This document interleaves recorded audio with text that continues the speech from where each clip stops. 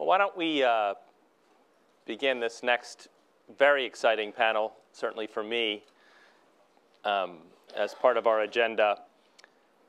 Questions that I came away from this morning, are we already in a new era of history in light of the changes that we heard General Dempsey and the previous panel discuss? Should the United States adjust its strategy and its approach for a world that is very different even than 5 years ago or 10 years ago? And certainly if we try to project forward 5 years from now, it will be even more different. So is there a new framework that we need to employ to make sense of what's going on and to help navigate a lot of the changes so that we can remain as secure and prosperous as we have been? So I am very excited to be in this discussion. At certain points, you might just see me watching and listening because I'm just very interested in what our two leading strategic thinkers have to say, two people who were at the top of the United States government in terms of strategy and policy. We heard General Dempsey say this morning, very often, how important it is for the Defense Department in particular to innovate and to adapt. There was an offsite to go through how do they better do that regarding decision-making, regarding day-to-day military activities around the world, and regarding how we use our forces in crises. And I think in the last panel we heard how global trends are already disrupting the order that many of us are very comfortable with and think we have a mental framework. But I came away from those discussions with my framework sort of on the floor, and we have to figure out a way, how do we pick it up and go forward? I wanted to reiterate a couple of the points that Atlantic Council President and CEO Fred Kemp made this morning. I do think we're in a new era where we have not just nation states to deal with, but as Moises Naim himself has written about and talked about so much, where individual actors can have such significant effect, where in some cases they're leading the way on solving problems, but also on generating some new challenges. And the question that we've been working on here at the Atlantic Council a little bit is, since World War II, the most important goal in most US strategy documents was stability. But are we in a time now where that is one goal, but not the only goal? Should we be looking more at these changes that are going on? And so the moniker we've given for this analytic framework is dynamic security.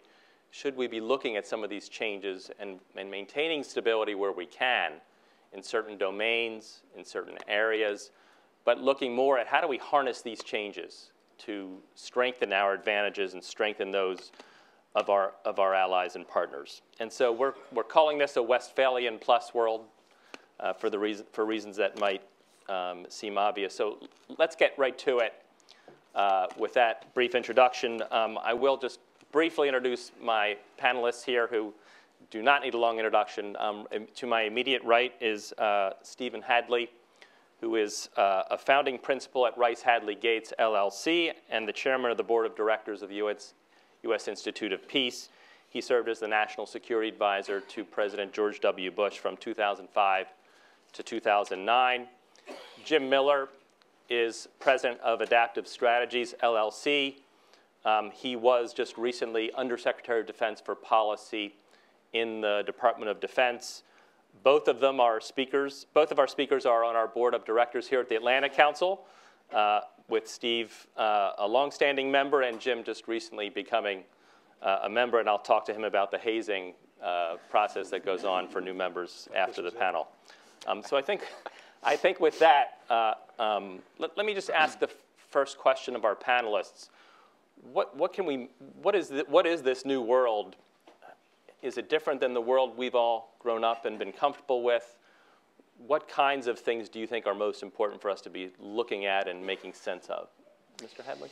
I think it is a new world. I want to, by the way, salute the Atlantic Council for taking on this subject. I think it's extremely hard. You're sort of grappling with this woolly bear of what the future is, and I salute all of you for coming, because I think the result of this kind of conflicts is not going to, this kind of conference is not going to be the kind of cookbook, very concrete outcomes that we can get if you want to have a session on Ukraine. But I think it's an important thing to be thinking about. One of the things, of course, and I'll just say some things we already know just to set the table, an accelerating rate of change that we will need to get used to. You know, stability used to be you found the tiger and you locked him in a cage. We're going to have to find the stability by riding the tiger. And you know why people ride the tiger. It's because if you get off, you get eaten. So we are going to have to ride this tiger of change. And it's going to be a very different world. And the work that the Atlantic Council has done to paint the picture of the world in 2030, I think, is a very good starting point. It's going to be a different population we're dealing with. It's going to be younger. It's going to be more urban. It's going to be more middle class. And it is empowered. It's empowered by their own sense of selves. It's empowered by technology. They are connected, and they are enabled by that technology, and they are going to make increasing demands on their governments. We have seen new actors enter the field. Subnational groups, non-state actors, terrorist groups, organized crime, those are the bad guys. We've also seen a growth of non-governmental organizations, civic organizations, foundations, universities, corporations. These are now decisive actors in the international space. It's not just a matter of governments anymore. And of course, the technologies we've already talked about, which are revolutionizing the world. I think the other thing we have to say is that the environment is more challenging for governments. There are more actors on the field, and we have, I think, face a crisis in governmental capacity. If you look around the world, countries, particularly in the Middle East and South Asia, that are facing both transnational challenges about terror, proliferation, organized crime, narcotics, trafficking, you name it, and also the resurgence of divisions within their own countries based on tribal, ethnic, and religious. And their capacity to deal with these things, not just as a matter of budgets, but just as a matter of governmental capacity, is very limited. And the last point I would make, I think one of the risks we make is we think this is all about harnessing technology and training security forces, when in fact, at the end of the day, the biggest challenges we face are largely political, are getting governments that have the competence, that are able to use effectively these new actors in the foreign policy space, that are able to produce transparent, responsive, uncorrupt government for their people, that in the end of the day begins to translate in prosperity and development and jobs for all the young people in the world. That, in the end of the day, that hard problem we still have not solved. And I'll give you Pakistan. We can use drones in Pakistan till the day, till the cows come home. And we will not solve that problem until we get a Pakistani government that is non-corrupt, that is competent, that is responsive to its people and able to show them a better way of life, and then can take responsibility for security within its own borders. So, it's great to talk about the new military instrument.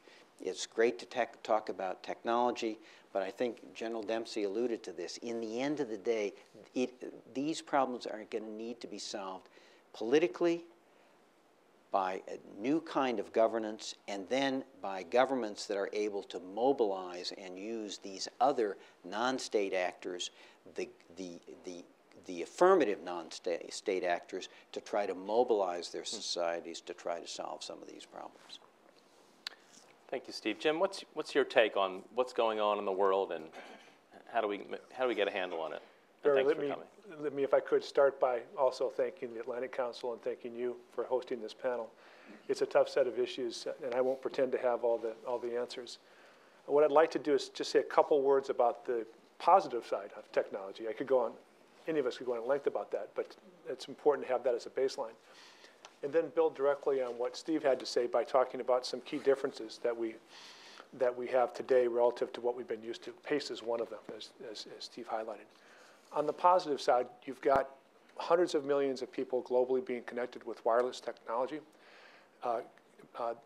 bringing them outside of their communities for the first time ever. That's per year. You have biotechnology advancing the health, not just the United States, but globally as well, and that affects hundreds of millions. And ultimately, the technology-driven economic growth that we're seeing globally is lifting the boats for billions of people. And for example, over the last 25 years, life expectancy globally has increased by 6 years to 70 years. Very different in the developing world at 60 years versus the developed world at 80 years. So more opportunity even based on today's technology, which keeps advancing. So that side of the coin is extremely positive. As you think about the other side, and as you think about the technology that we face today and the risk that it poses, I think it's useful to think about 5 attributes that we're seeing today that are quite different from what we've seen in the past. And especially as you think about the key technology innovation of the previous century of nuclear energy and nuclear weapons, very different from that. The first is breadth.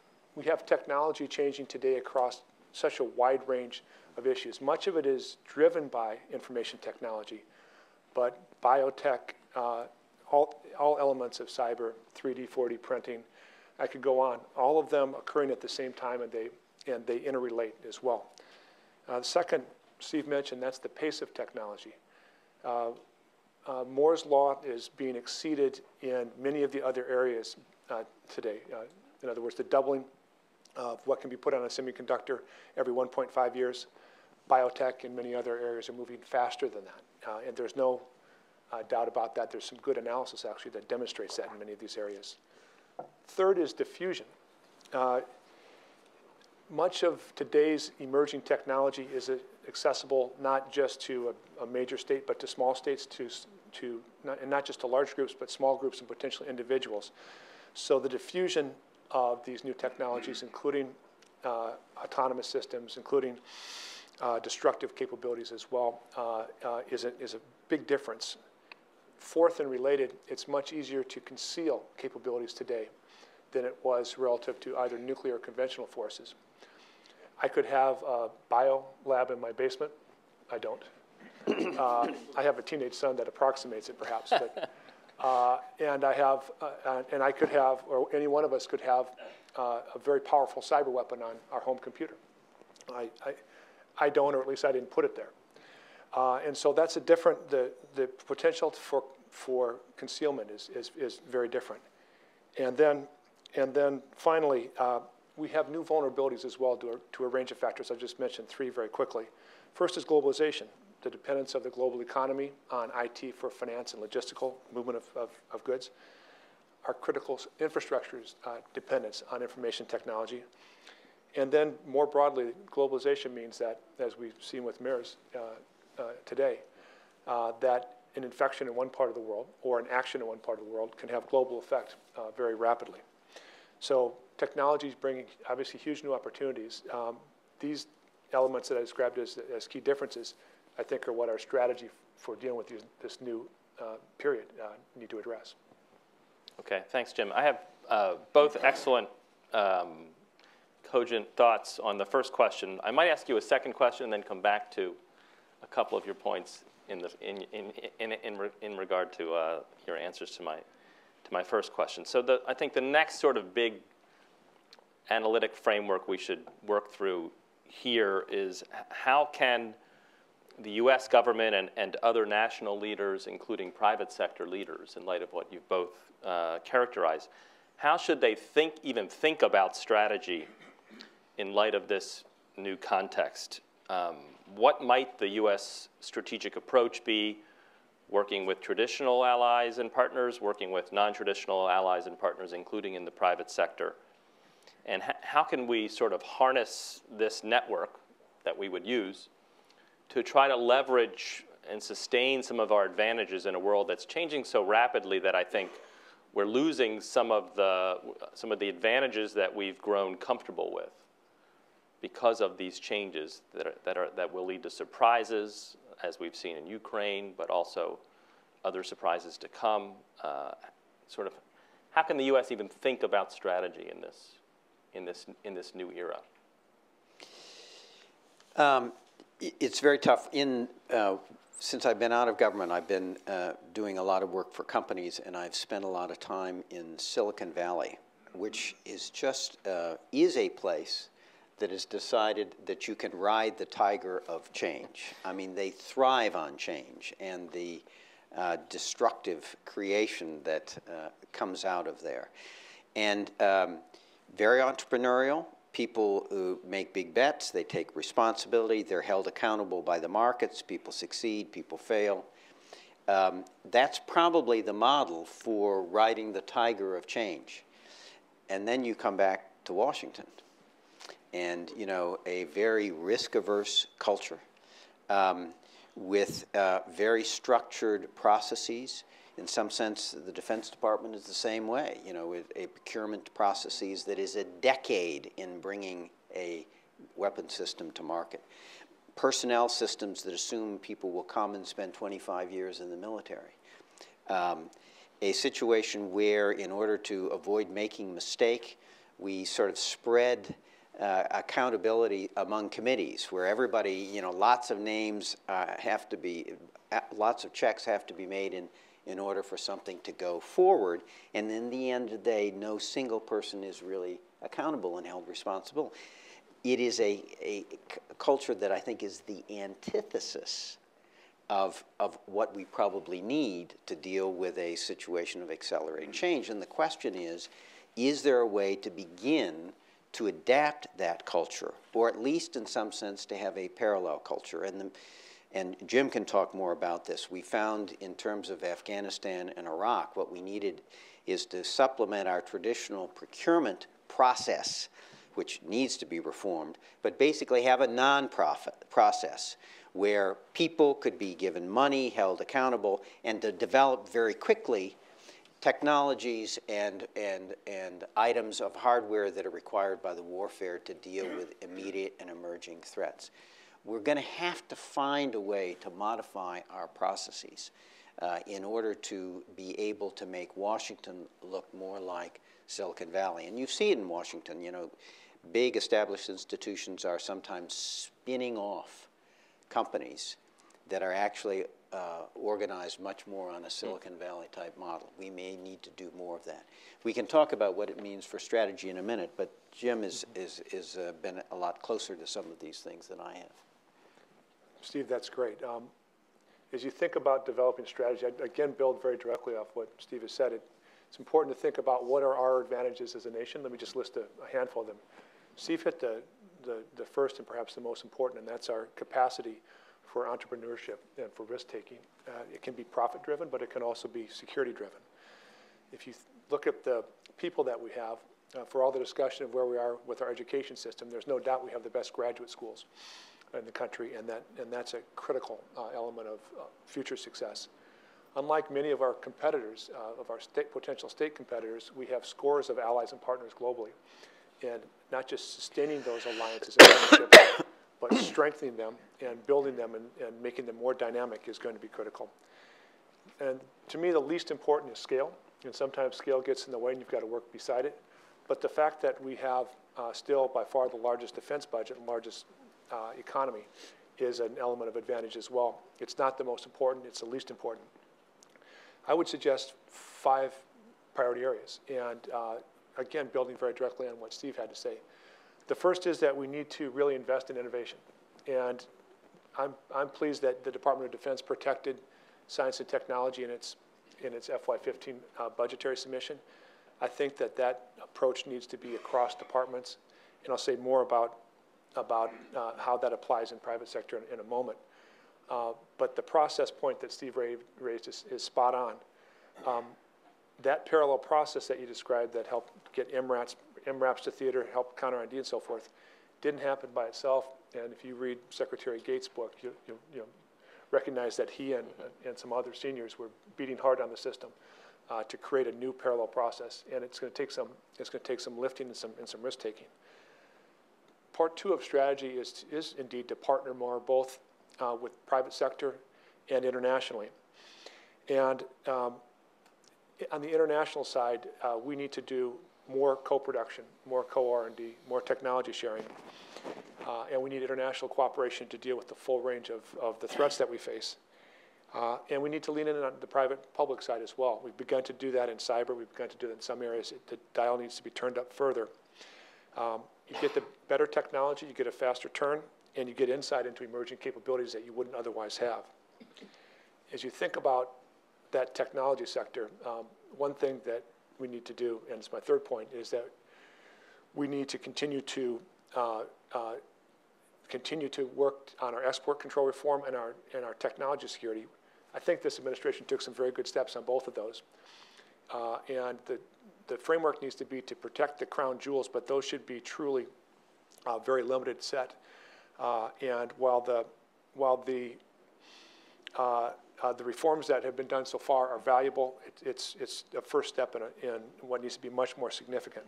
And we will succeed not by protecting, but by accelerating innovation and by partnering. Fourth is to establish norms, codes of conduct. And you see those efforts underway both government to government and track two as well, cyber, space, autonomous systems, and so on. Those are incredibly important, and they, in addition to reducing the risk of inadvertent conflict, which is a key goal that we always talk about, it also increases the odds that the scientific community will be able to spot aberrant behavior. If you think about biotechnology, if someone is going to emerge with new capabilities, it's much more likely that person will come out of a scientific community that would have some insight into what that person or group was doing before government was. And fifth, and this is challenging to do as well. Fifth is that we need to continue to increase our resilience, and by that I include on our space architecture disaggregation, for example, on cyber, hardening the architecture, layered active defense, and from both a DoD and a U.S. government perspective, we need to be prepared to operate in a degraded environment. And yes, it's true in bio as well. We need to reduce the consequences of being hit, but that defensive posture is not solely for the purpose of defense, because it also allows us to be able to more effectively respond. And so the deterrence by both denial and by wherever possible, and by the threat of response as well, are both enhanced by increasing resilience. And it's in each of the areas that we need to be concerned about. There's some heavy lifting to be done, and it's going to require a faster cycle. Great. Boy, you raised so many interesting and important questions. I mean, I think the one that's the hardest of all of the issues that has already been discussed here is the Washington institutional culture, both in the executive branch and in the legislative branch. Former Secretary Gates said on Face the Nation Sunday, when asked, "What do you think is the greatest national security threat to the United States?" And he said, "It's the 2 square mile area between Capitol Hill and the White House." But I think it does. I mean, I worry so much that our institutions are so slow to change, both institutions, that they won't keep up. I mean, the presumption in government is that governments will lead. But I worry that I think your excellent suggestions that the private sector needs to drive some of these things. We're moving in that way in cyber, but even just in the last 10 minutes here, we've talked about bio, where talk about owning the domain. I think it's private sector actors that will drive what's going on in bio. We've had headlines of energy security because of the Ukraine crisis, and it's energy companies that will drive appropriate strategies there. So are there any, is there any way for us to deal with this culture in a way that is proactive instead of waiting for the next disaster and we try to recover after that? Yeah, I'll take a shot at that. It's very hard, and Madeleine Albright has a wonderful construct she uses about sort of 5 elements, the factors that go into a country's foreign policy. And the first 2 are objective factors and subjective factors. And Jim is absolutely right. If you look at the objective factors, there is no country better positioned than to ride this tiger than the United States. Objectively, that is true. But the question then becomes the subjective factor. Do we have the will and the courage and vision to harness all of these positive elements in a strategy that is effective at figuring out this new world, and a strategy for the United States to live in it in a way that will advance the well-being of our people? That's the $64 question, and that's a question of institutions. And the track record is not particularly good, and you see the challenge. And I'd like to pick up where Moises Naim left off. He said, you know, everybody says the government has to do better at strategy and longer-term planning. And yet we all know that once you get in, particularly the White House, you're just dealing with crises. And the one thing you know is that if all you do is deal with crises and don't put in place strategies and policies that will head off crises, all you're going to get is more crises, and you're going to be dealing with crises all the time. It's a vicious cycle. Now, we can talk a bit about the kinds of things you can try to do in government to do a better job of developing strategy and putting in place policies. But you can see the problem, you know, if you're Susan Rice. You've got to deal with all of these crises because the president is asking you, they're in the headlines, you're getting killed, you know, by the cognoscenti in Washington for, you know, being behind the crises. You've also got to be able to figure out and look forward and put in policies in place that are going to head off crises. And then the other thing you have to realize is nothing is ever done. Because so many of these problems at base are political and require societal changes, you know, they take a long time. I mean, we thought in '89 and '90 that Europe was done, whole, free, and at peace, respecting sovereignty, respecting territorial integrity, people can choose their own alliances, and no use of force or threat of use of force. Well, it turns out Vladimir Putin didn't accept that. And we now see that Europe is not done. And in fact, that vision of Europe is really under siege. So one of the problems for Susan is none of these crises go away. So the challenge of organizing the government to be able to do that is immense. I will just say one thing and stop. There is a terrific opportunity, though, for this wonderful think tank, do tank community you have in Washington to do some of that lifting and to be able to take the time and do some things outside of the government that government does not have the time to do. And my experience is if you do that and have a good product, you will have a very willing customer in terms of the government to hear it. And what does that mean? It means, one, we need to have some radical collaboration among think tanks. You know, now my sense is, and you know, I'll probably get shot by Fred for this, but or by my board at USIP. But you know, my sense is we're pretty stovepiped. Everybody got roughly the same organizations dealing roughly with the same issues, wants their own programs and wants their own funding sources. And so we have an enormous amount of duplication, rather than what we really need is some radical collaboration among this think tank community. Second of all, I think we do too much policy and not enough strategy, not enough stepping back and saying, what's the world going to look like? What are our objectives in that world? And what are the kinds of strategies that are going to get us to achieve those objectives? That kind of thinking, I think, we do not do enough of. And I think it is something that outside the government, in some sense, you have the kind of time that many times you don't within the government. So we can talk about what you need to do within the government. It's hard. I tried to do some of it as National Security Advisor. I give myself a C+ on what we were able to accomplish. But I think it's also a terrific opportunity. Last thing, for outside of government, last thing, one of the other things government needs to learn how to do, because of all these new actors in the foreign policy space, how you can organize those actors in such a way so that they can be part of pursuing strategies that achieve objectives for our country. How do you involve the NGO communities? How do you involve business? How do you involve foundations? How can you use their activities in a way that leverages U.S. government's own activities as part of a common strategy? We're just barely beginning to think about how to do that.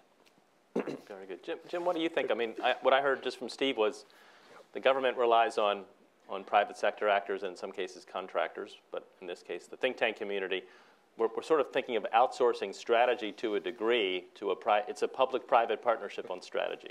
Well, I wouldn't say outsourcing. Outsource is the wrong word. But doing some of the thinking outside and then bringing the product so that it can accelerate the process in the government. That's what how I try to describe it. Barry, I fundamentally agree with Steve. Before I dive into that, let me say that I also, unfortunately, fully agree with your diagnosis. And the poster child for the Department of Defense is sequestration, and it's continuing looming shadow. But that has implications not just for the defense planning and what happens in the next few years for defense. It has implications for how our international partners, allies, and potential adversaries view us and view our ability to act coherently as a nation. We are punching below our weight, not just because of sequestration, but because of the challenges and the relationship between between Congress and the administration, and because of in many areas, a fundamental breakdown of bipartisanship. And I think that the work that Steve outlined, in addition to bringing new ideas together, if you bring in a good mix of think tanks on a project like this, or a set of projects, you're also going to bring in, to some degree, proxies for alternative views that would reflect back on Capitol Hill and the administration and so on. I don't think you can outsource strategy from government, but centralized innovation is an oxymoron, and the idea, that particularly the people with little time responding to crisis and so on will have the best ideas for thinking long term is unlikely. So a good strategist in government should think of herself or himself as a node in a network and trying to tap the other nodes. Exactly right. Exactly right. The other piece that I was saying is it relates to centralized innovation not being feasible, is that bottom up is likely to be more effective if you think broadly, and I mean by that private sector, nonprofits, and there's got to be some accountability to our government performance. It's difficult when you see fingers being pointed across the river, in some sense, but really down Pennsylvania Avenue for the most part between the White House and Congress, or between the parties. It's very difficult, but at a fundamental level, what both private sector, nonprofits, and those who are motivated in government can do is show what it means to be strategic, show what it can look like, both in terms of an approach and processes, and then work to hold people accountable for meeting that. It's a long-term challenge. We're in a bad spot, but as I said at the outset, I think we have some tremendous advantages as a country that we can exploit to move forward. Jim just said something I think very important, which we don't think about in government, and that is the bottom up. Because of the way our population is changing over the next 20 years, because of the communication technology and all the rest, people are empowered and enabled and can be part of the solution for some of these problems. When you particularly think about, conflicts and resolving conflict, there is an opportunity for NGOs and civic organizations and foundations and even corporations to be working at the grassroots level to build support for innovations that can resolve conflicts and bring peace. So, for example, why is it that yet another effort at Israeli-Palestinian peace has failed? I think it's because we view it as top-down. You bring the actors into the room and try to, put maps on the table and do the deal. What we have not spent enough time is engaging religious groups, settler communities, the civil society that are in Israel and Palestine, and seeing if you can organize them so that they can become active, advocates from the bottom up for a peace arrangement. At USIP, there are a group of folks who work Iraq, and they're one of the things that they have done, and I hope the U.S. government is going to ask them to do, is we need reconciliation between Shia and Sunni in Iraq. That link has been broken. This election could be an opportunity to rekindle that. But what is missing is there is not support within the Sunni community for that kind of reconciliation, so that Sunni leaders know that if they step forward and walk into a meeting with Shia to try to find some kind of path forward for reconciliation, they won't be attacked at home. We have just, I think, not considered the changing environment, the changing population, the empowering of communications to allow us to engage societies in these communities to solve some of these problems of war and peace we have. That's a huge frontier.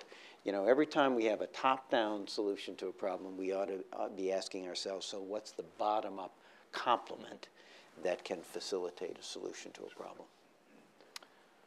Speaking of bottom-up and grassroots, we have our first question from Twitter on this discussion from Katie Putz, who said, if we want to make DC more like Silicon Valley, how do we bring younger, innovative, and more diverse voices into the conversation? Another difficult question.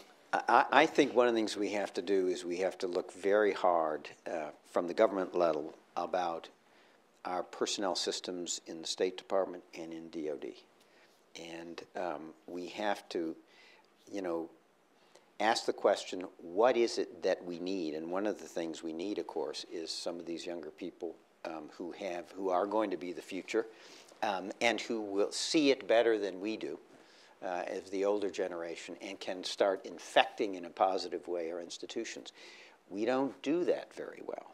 We have a lot of restrictions in terms of where we look for people and who we bring in, security clearances and all the rest. But we have a situation where we sort of assume people come in for life. And we don't have a flexible situation that says, these are the kinds of people we need. This is where we find them. Let's recruit them, bring them in, recognize that they're not going to be here for 30 years. We don't want them to be here for 30 years. This younger generation doesn't want to be any place for 30 years. They want to move from job to job and place to place.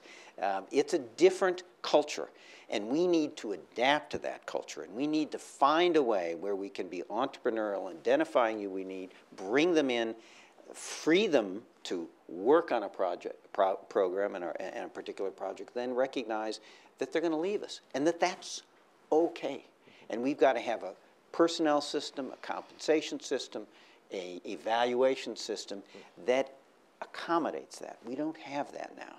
And as a consequence, too many people look like me, and not enough people look like the way America looks today. Barry, I agree with the basic premise Steve has put forward, but many of the tools to accelerate the movement of young people and talented people into government exist, including the Presidential Management Fellow Program, which is a small number, Intergovernmental Personnel Act Fellows, term appointments, and of course political appointments as well. And you can get a reasonable amount of velocity as long as you're moving people out of the organization to build out that network as well. And the real challenge is that in an era of declining resources and where, for example, DOD is taking significant reductions in the dollars associated with its personnel, including civilian personnel and military, but also contractor support, IPAs, those degrees of freedom to bring in whether contractors, IPAs, and so on, that the liquidity that came out of the checkbook is not there anymore. Mm-hmm. And so it's going to make the underlying challenge much more difficult actually than it was prior to the budget pressures that we're now under. So it's going to require systemic changes to offset that. I think that Jim is absolutely right. I think one of the things we can do, again, that the think tank community can do, and I suspect people have already done it, are doing it, but they can be a vanguard of trying to reach out and bring in and involve in the works of think tanks these younger people, so they get the training and knowledge that they need, so when the opportunities do open up for them to serve in government, they're ready and prepared. But it's a huge problem. We need a real generational transition, and for the reasons Jim has described, it's very hard in a time of austerity for the government to be able to do that. I think that's right. I mean, it seems like as we all acknowledge the need for these more flexible approaches, the culture, the political, almost the governance capacity of the United States itself is heading in the wrong direction with reduced funding for these kinds of measures, and a culture that now is even challenging regarding having conferences because of the GSA issues that hit the headlines a few years ago. So just when we need more integration, more flexibility, more ability to bring in new voices, we're in a difficult spot. But I think you're right. Those without such restrictions should be trying to lead the way into this new world. I think now is a good time to look for questions from the physical audience as well here, and we have Frank Hoffman as the first questioner. Hi, Frank Hoffman from the National Defense University. I have a question that gets at the core of the mission of the Atlantic Council, and it deals with alliances and coalition partners of the past and the future. Steve was quite a bit optimistic about demographic trends, but if you look at Japan and Europe, our partners are older, smaller, poorer, and from a productivity viewpoint, perhaps somewhat diminished. So do we need to offboard old partners and get them off the Tiger? Do we need to revitalize our alliances and partnerships, or do we need to seek new partners in both in Europe and in Asia? It's a good amendment. On the Global Trends 2030, what I should have said on that litany of they're younger, they're urban, they're middle class, they're connected, and they're overwhelmingly living in developing rather than developed societies. And as Jim was saying, so we've got to have new partners, and that's one of the things that's going to change. We are going to need to build strategic partnerships and relationships with countries like Brazil and with India and with Indonesia and with countries that have not been our traditional allies, because they are going to have a huge say in how this world moves in the next 20, 30 years. I would just briefly say, Frank, I'm in full agreement with Steve on this. Yeah, I know that your first suggestion was a straw man, but your second two of revitalizing our existing alliances and partnerships and seeking new ones, both are on the mark.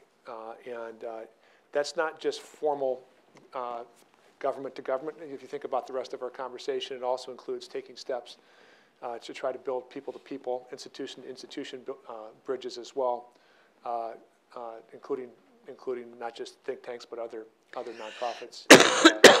And as I said earlier, building more areas for cooperation on technology as well overseas. There's a lot of very talented people in other countries that we can be advantaged by if we're able to bring that in. Let me just sort of follow up on this very important point, I think, that was just raised, this people-to-people issue, and I think it's the first time we've sort of used that phrase in this discussion. And I have to say, I worry that it's another aspect of our current government strategies and processes that if that even comes up, it's an afterthought. But there's a real opportunity for technology, and it's part of this notion about involving societies in these questions of war and peace and all the rest that we're talking about. So, everybody says exchange programs are wonderful things when young college students for the United States go and they study in China and Europe or wherever, and when foreign students can come here. But they're very small. And I think we all agree they're great. They're very small. Only 1.5% of American college students will spend some time abroad during their college years. But with technology, there is this notion of virtual exchanges that you can have a structured way to bring students who are in other countries and the United States in dialogue in a structured way. And you save a lot of airfare, and you can begin to have exchanges with folks that are in dangerous areas that you might not want your son or daughter to go to. This is something that is now being done. The initial data shows that it does build some understanding and does help to reduce stereotypes and other things. Secretary Kerry has seized it and is trying to make it part of a federal program of virtual exchanges. So this is a case where, you know, technology can overcome barriers of time and space and really be a vehicle for engaging people to people and engaging society, so you can begin to have this kind of bottom-up pressure in addition to what governments do on a top-down basis. I agree completely, and one of the things that government can do is help knock down barriers, in addition to piling on technology, whether it's export control or technology security that allows a certain type of cooperation, or allowing our folks to get more readily to be able to move from the United States to other countries and back, and to engage in not just educational programs but in work as well. I think is going to be part of has got to be part of the solution. Great. Let me go to another question. Before I do, I mean, the thought comes to me, I can't think of the highest official in any department whose only job it is to deal with people. You know, with what some call this is the new age of people power, I've heard said. And I worry that we're not even sort of structurally paying attention to it. There's desk officers for countries, for regions, for major functions like cyber, and this probably should be infused throughout all of those programs. But I worry that there's no one there to catalyze it. I think, Jim, way back in your career, you had responsibility for counterproliferation policy when it was a new initiative. And I think the thought was get that into the system, and then that position goes away, and it becomes more institutionalized and proliferates throughout the apparatus. I wonder if we need something similar sort of in this space. Probably do. And it ought to be somebody who's certainly under 40 and probably under 30. Yes. Gentleman in the middle there.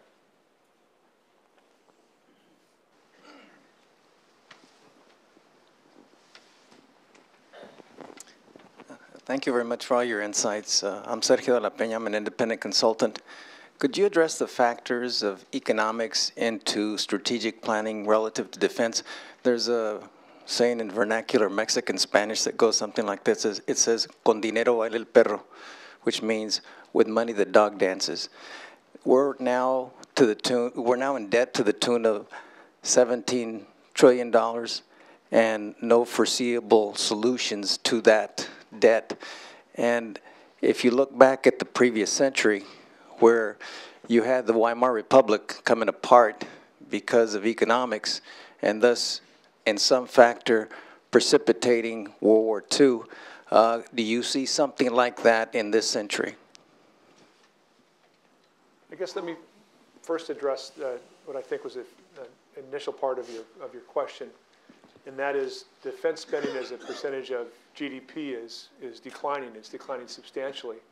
And we're on a path that's not very different from the declines that we've seen after major conflicts and after the end of the Cold War. We're headed back toward 3% of GDP. So just to be clear, if you're in any way suggesting that defense spending is a driver of our economic situation, I don't think that is the case.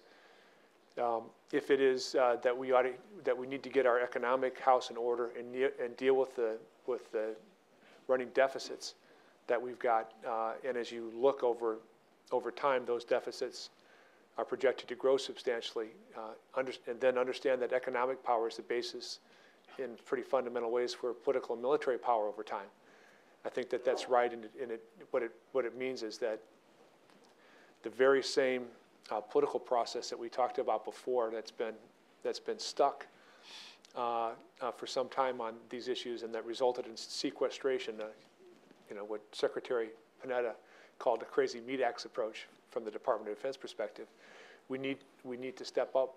We need our leadership to step up to those programs, and it means addressing entitlements especially, and that is obviously extraordinarily challenging. Over time, if we don't do it, we will see ourselves decline as a decline in a way that is unnecessary and is shooting ourselves in the foot, if not somewhat higher. Thanks. Another question? In the way back, against the back wall, behind you? Behind you? Yes, I very much enjoyed this talk. I would like to know, Dr. Miller, you said some very interesting. Could you please identify yourself? Sorry. Oh, David Brin. I'm on the last panel this evening where you get some of the far out ideas that you were talking about and asking for, or at least beyond the 5-year horizon. Yes, I was very interested in, first you're talking about export reform and investing in innovation, but we are between a rock and a hard place there as far as IP theft is concerned, and it's becoming a critical matter where the inventing nations are, well, let's in the perspective is 100 years ago we were IP thieves, so we don't get mad, we just try to solve the problem. I'd like your response on that, but you also spoke on resilience in a degraded environment, and I think that's incredibly important. But I was wondering why nobody ever discusses in that context of resilience the one thing that worked on 9/11, and that was citizen power. It was empowered citizens that did everything that worked that day, the day that the professional caste failed. Let me take the questions in reverse order. Resilience for public health comes significantly from population. If you think about a contagious virus that was circulating, then the steps that individuals take to wash hands and avoid contamination are important. But fundamentally from our public health system, so and our public safety system as well. So I certainly agree that that's a critical part of resilience. But there are a lot of other dimensions as well, whether it's the IT that undergirds some of our critical infrastructure, including financial institutions or other areas. There are multiple elements of it. You've named one important one. On the question of IP theft, we have raised the issue with one country that's been engaging in significant IP theft, PRC, and have continued to press them. Our government has continued to press them on that issue. We need to do better at defending our information, and we will have two advantages if we defend our information, and our critical information especially. The vast majority of material that travels over the internet is not in this category. But that's critical. We need to protect, and we need to hold people accountable for its protection. That has its own inherent value, obviously, of reducing the leakage. It also provides a more credible basis for taking actions to respond to extensive IP theft, whether it's individual sanctions, whether it's on the trade front or otherwise. And by way of analogy, if you were leaving bags of money sitting out on your front porch, and every day you came out and the bags of money were gone, yeah, someone stole them. But you weren't doing a very good job of protecting them. You need to protect, and we need to protect that critical information more effectively, and we need to continue to press China and others to abide by appropriate rules of the road for behavior in cyberspace and with respect to intellectual property. I do not consider myself a futurist, and my comments today probably have demonstrated that I'm not. But I think the thing you've suggested in your question, I think, is right.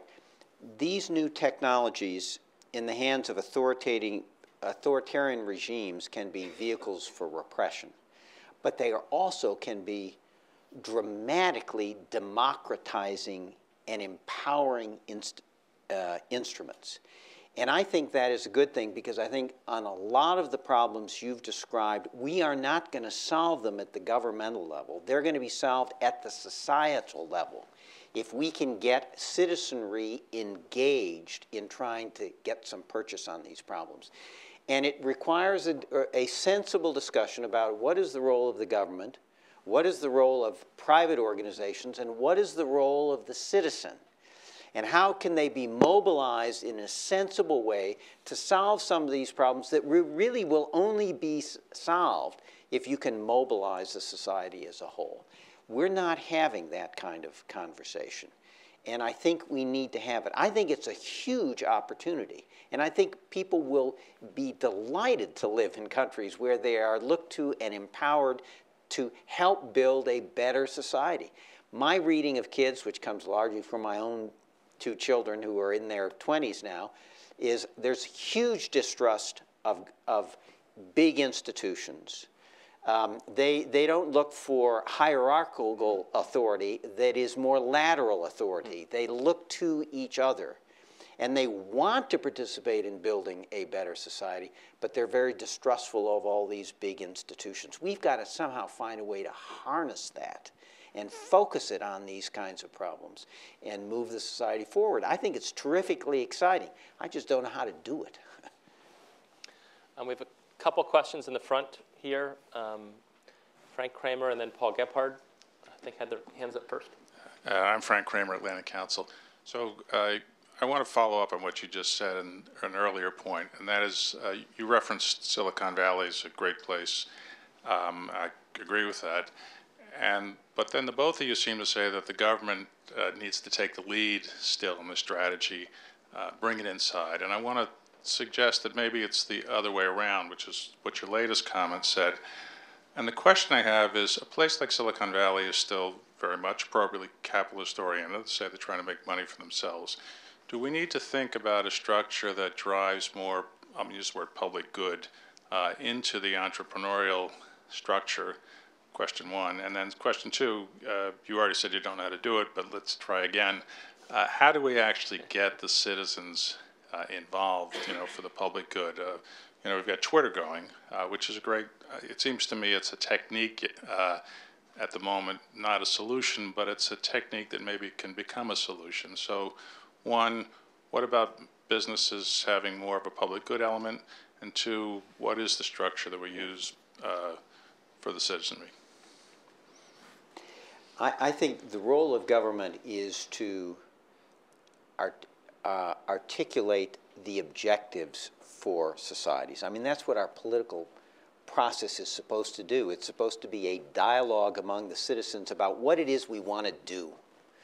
And that then needs to be, I think, articulated by our national leaders. And at a first order, there needs to be kind of some sense of what is our strategy for getting there. But that strategy, to develop the strategy, you need to engage all these societal stakeholders. And of course, you need then an implementation plan that engages them in the implementation of it. That's, again, this is this discussion about what should government do and what should other parties do. And then in the end of the day, you got to mobilize people. You got to have national leaders who are willing to go out, lead the debate, and mobilize and motivate people. And of course, we've got all kinds of tools now for mass mobilization that we never had before.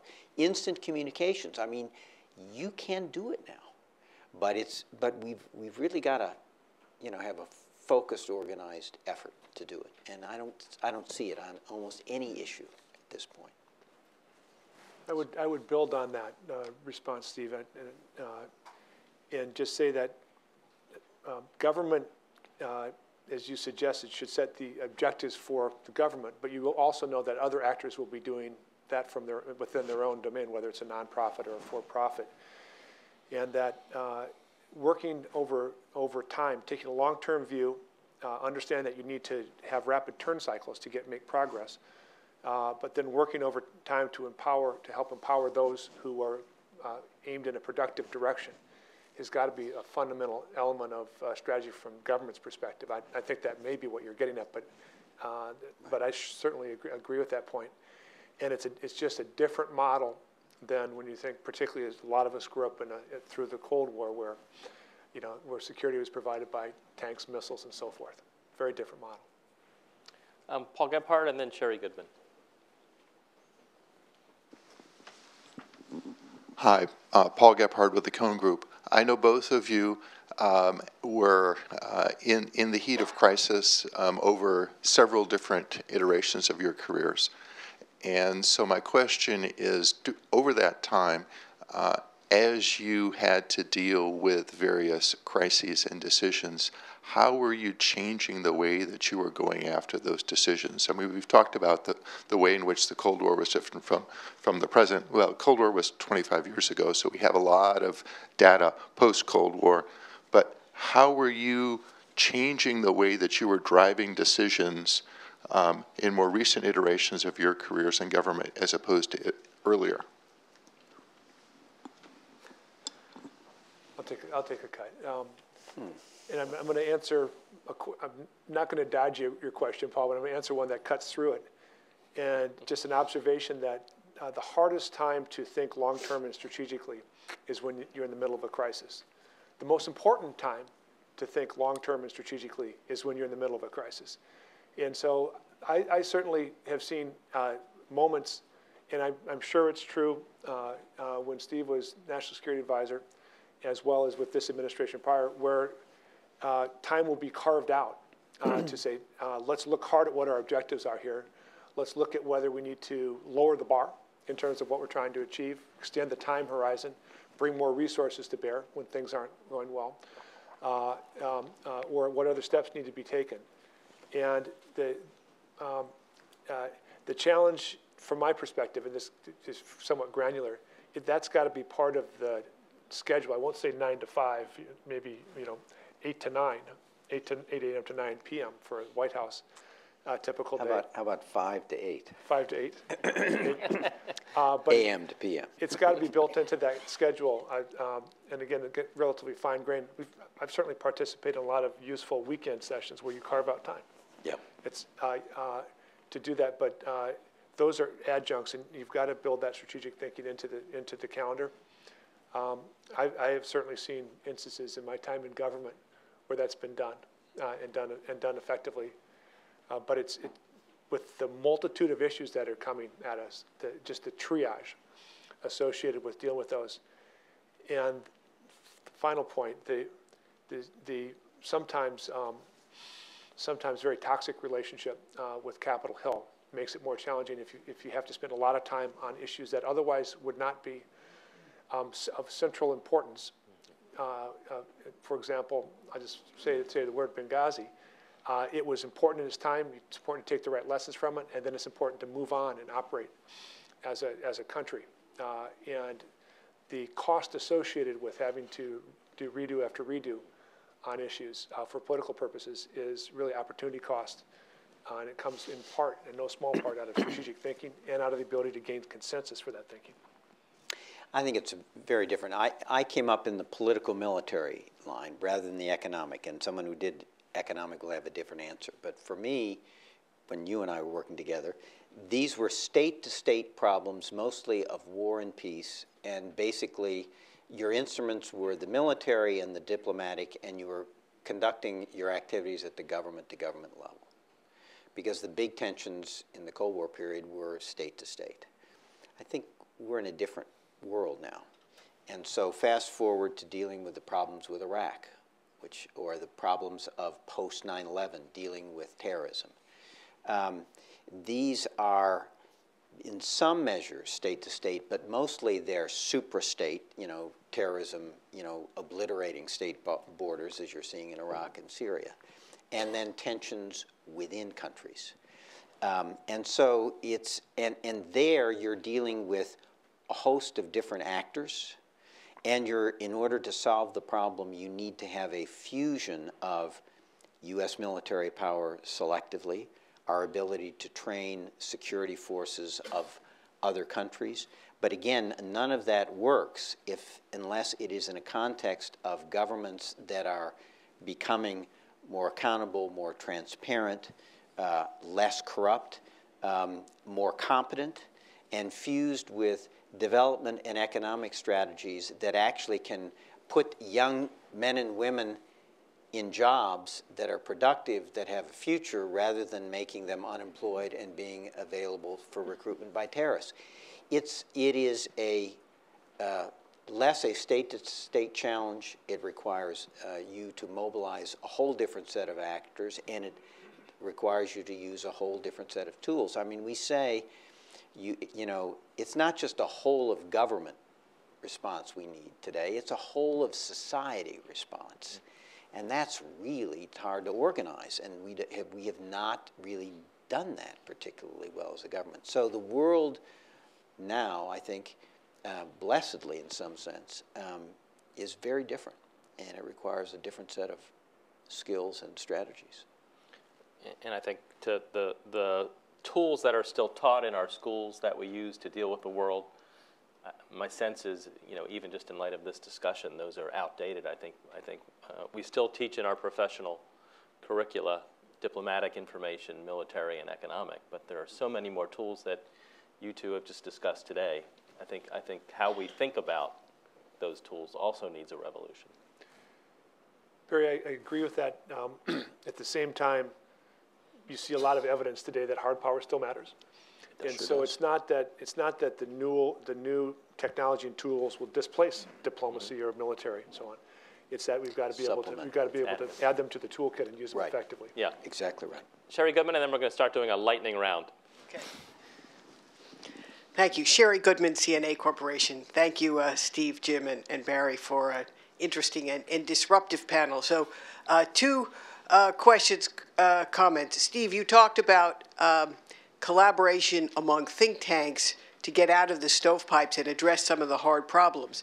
In defense, the hardest problem is that the defense budget is being eaten by the so-called entitlement costs, the compensation and retirement and health care costs, as well as a failure to approve another base closure round. Those are the big three.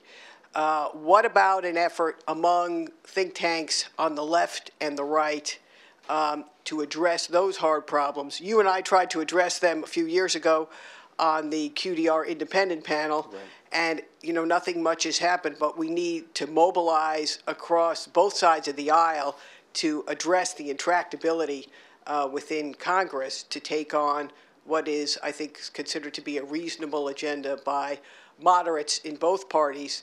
And so there might be some, I'd be interested in your thoughts on that. Secondly, on the public participation, public engagement, I agree on many of these issues. We need to do more. Traditionally, as you observe, foreign policy, defense was sort of an elite world, but it's changed. But when Jim and I were in the Pentagon in the 90s, in my portfolio and environmental security, public participation and public engagement was a cornerstone of what we did to try to turn around the views of defense and make it an environmental leader. I see that same happening in some of these non-traditional areas, like in climate security. Now we've moved pretty much away from, is it a problem as a society? Even our own John Huntsman, the chairman here, has written recently about Republicans need to be serious on climate change. So you see now, I think, from the outside looking into government that we are able to sort of mobilize on a question and move it, although it takes a long time.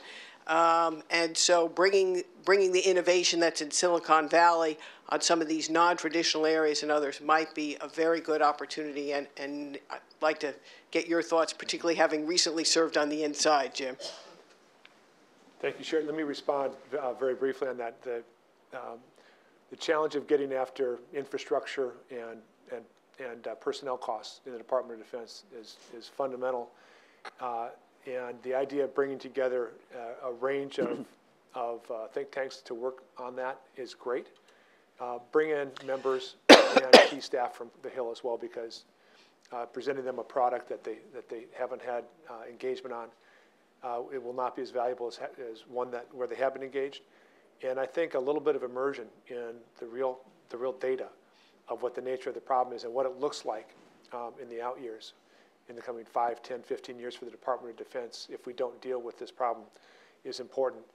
And there is, as you imply, sort of an analog to Augustine's law of procurement where we projected forward, and as you all know, that if we didn't get acquisition costs under control, that by 2050 we'd be able to afford one tank, one ship, and one airplane. And so that is still an issue. We need to drive those down, but it's also true on the personnel and on the infrastructure side. And we're nowhere near where we need to be in terms of having a consensus to deal with those. Two quick vignettes. One, I think there is a huge scope for bringing Republicans and Democrats, right and left together, and try to get a consensus for how to solve a problem. Sherry and I served together on the independent panel to review the last QDR 4 years ago. Bill Perry and I co-chaired it. Diverse group, Republicans, Democrats, we got a consensus report. And we did it by aiming high, not seeking for a lowest common denominator, but actually to be ambitious. I think there's a huge scope for that, and it gives the administration new ideas and political cover. Secondly, in terms of outreach, we got to do it smart. So it's 2005, and Al-Qaeda is killing us in the public affairs realm. I mean, they are out, on the information operations. They're killing us every day. So I bring together in the Situation Room, in the Roosevelt Room, the public affairs folks from State Defense, all the rest. And they all look like me. They're mostly guys. They got gray hair, and they talk about press releases and backgrounding press. And so we say this isn't going to get us anywhere. So we send a disc of what Al-Qaeda is doing in terms of their information operations to CEOs of startup companies in Silicon Valley, and saying this is what is being done to us every day with this technology that we invented here in the United States, and they're killing us day in and day out. What would you do? Would you come to a meeting in the Roosevelt Room to talk about? And they came, and they're these young kids, and they're very wealthy, and they've got these great companies, and they've got a gazillion ideas.